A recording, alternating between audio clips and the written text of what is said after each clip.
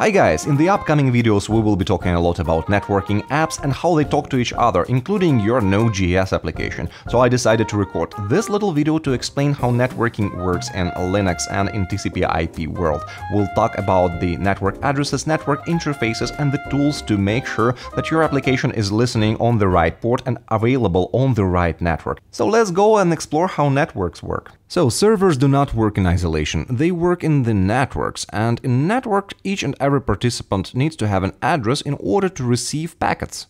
In this example, I've got a single network interface with address 188.168.227 and 208. This is actually the real IP address of my server on DigitalOcean.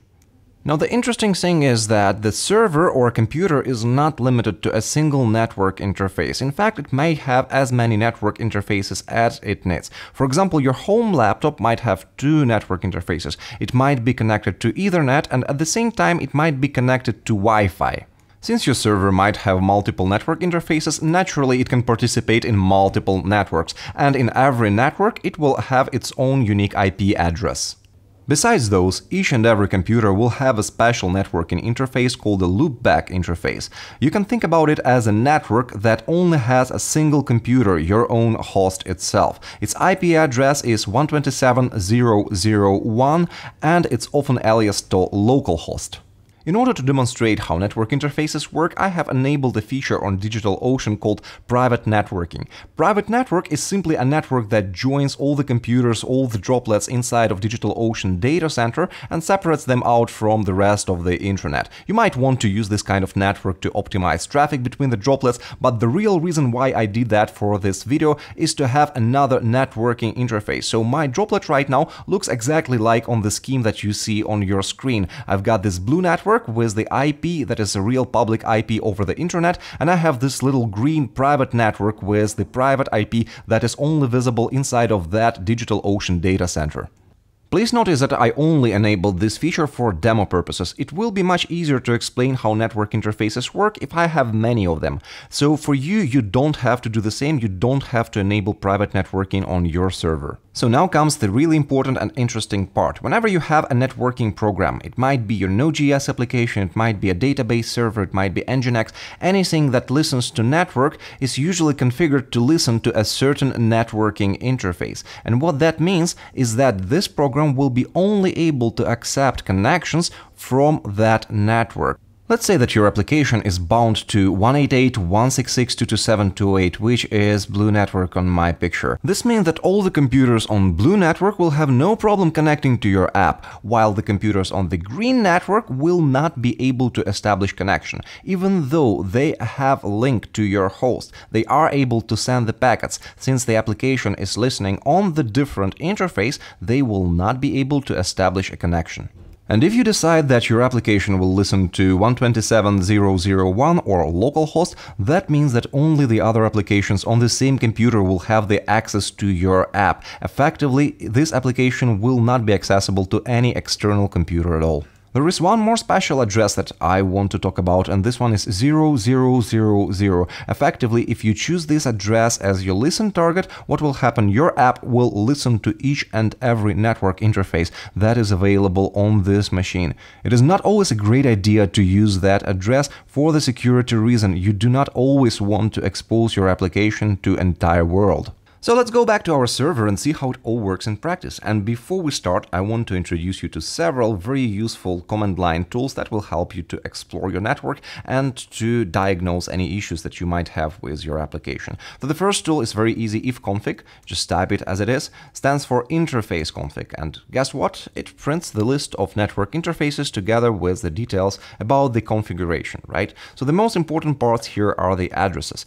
I have three network interfaces. This one is for internet. This is my public IP address. The second one, remember I mentioned private DigitalOcean network. So this is my second interface and the address is this one, 10.130. And the third one is a loopback address that will be present on any computer with 127.0.0.1 as its address. Next command that we will look at is called netstat. This little command line tool will give you loads of information about your network, and command itself means network statistics. So if you just type it and hit enter, it will print you all the connections that right now established within this host, including the Unix socket connections, including UDP, TCP, everything at all. That's not exactly what we want to see when we are working and deploying Node.js or other networking apps. Usually we are interested to see what are the open ports on this current host. And we can do that with netstat command if we add a couple of additional flags. So netstat, we add first flag T stands for TCP. We only want TCP connections. Second flag L, we are interested in listening sockets, so open ports effectively, and N means represent the IP addresses as numbers, do not resolve the host name. So if you hit enter, that's something that you will see, that's actual host. So let's analyze this one a little bit. Firstly, you will see that I've got port 22 open. This is an SSH port, and port 25, which is SMTP port, networking port. Besides, I've got my 8080 port opened, which is my application that I deployed in the previous videos. And also you can see the hosts that those are bound to. So 0000 means that SSH is available on each and every interface. And you'll see that port 25 is only opened on a loopback interface, 127.0.0.1. So this port will not be accessible outside from this host. Besides, you see here that we've got two families of protocols, and we'll talk about that a little bit later in the video. Here we have IPv4, the usual IP addresses as you mostly see them, and here below you've got IPv6 addresses. So netstat command in this format is very frequently used to diagnose why your application is not getting a connection, for example, right? So you type netstat and you make sure that your port is opened, and indeed this is the right port that you configured and that you're trying to connect to. And also you can check if the interface is right? So for example, if I will bind my application to a loopback interface, 127.0.0.1, it will not be accessible from outside. And with the help of netstat, it is very easy to check what is the interface that your app is listening to. Now let's see how to put it all in practice, and specifically for this video I have created a little application on my server that will demonstrate what kind of effects will you have if you bind your app to different network interfaces, right? So obviously these concepts are not only true for Node.js. For any application, they will work exactly the same way. So if you're configuring MongoDB, let's say server, and you need to make sure that it is available from the right network, you will follow the same approach, the same pattern, but instead of writing it in code, obviously you will write it somewhere in the config for MongoDB, right? So what this app does, it listens to port 8181, and secondly, it chooses the interface to listen to. This host name is the argument that I will pass from command line, so it comes from process argv2. If there is nothing, I will just pass null, right? And null in Node.js will mean that I will listen to each and every network interface. So this way I will be able to quickly start a server on the network interface of my choice and see if it is accessible from certain points. Now to make it even more fun, I have opened 4 consoles to show how this application will work, and each console is connecting to its own computer. So these 2 are connecting to our server that we're configuring. This one is my actual MacBook that will be a general computer from the intranet. So whenever I will be trying to reach from this terminal to my server, it will be like any other computer from intranet trying to reach your server. And finally, this one with DO private, this is another droplet inside of a private network of DigitalOcean. Now let's start. The first thing that I will do, I will start this application on 0000. So let's write node main and pass the address that we want to bind to 0000. Okay, so now it's listening, and if I bound it this way, this app should be available from everywhere. Just let's make sure that this application is actually running. So I'll create this one here, and all right, netstat on the same server, TLN, TCP IP listening sockets and numbers for ports, and here's my 8181 listening on 0000. Awesome, this is exactly what I wanted. Now let's see how it works. This app will now work from everywhere. So if I open my little cheat sheet, take public IP, and I take a random computer and internet, which is my laptop in this case, and if I do this command curl, and I'll copy, in fact, the IP address, I need this IP, and port 8181, what I will see a response, hello, you came from, and this is my IP address, or maybe an IP address of one of the proxy servers in between, but this looks valid to me, right? So the application is accessible. Will it be accessible from DigitalOcean private network? Now I will run the same command from DigitalOcean private network, but instead of using this IP, I will use the IP address of the same computer inside of DigitalOcean private network, starting from 10.130. Okay, so DO private, we do curl, we pass this IP address, and IP address is not copied again. We pass this IP address and port 8181. What you will see, yep, it still is accessible. And obviously, if you try to do the same from localhost and you do curl localhost 8181, this will again work. Now, let's do the following experiment. Now, instead of binding this thing to 0000, we will bind it to our public IP, to this one, right? So let's see what kind of results will it have. So node main and pass the IP address. This is the interface that we want to listen to. Hit enter. Now it's listening to this interface. Okay, from external network, I'm running again the same command. It is accessible. Perfect. Because I'm listening on this IP address, I'm listening on this interface, so all the internet around will have the access to this machine. Now the interesting part goes with DigitalOcean private network. If I rerun this command, even though this machine is still accessible on this IP, so I can kind of ping it and you will see that this IP address is accessible, I don't see the app, right?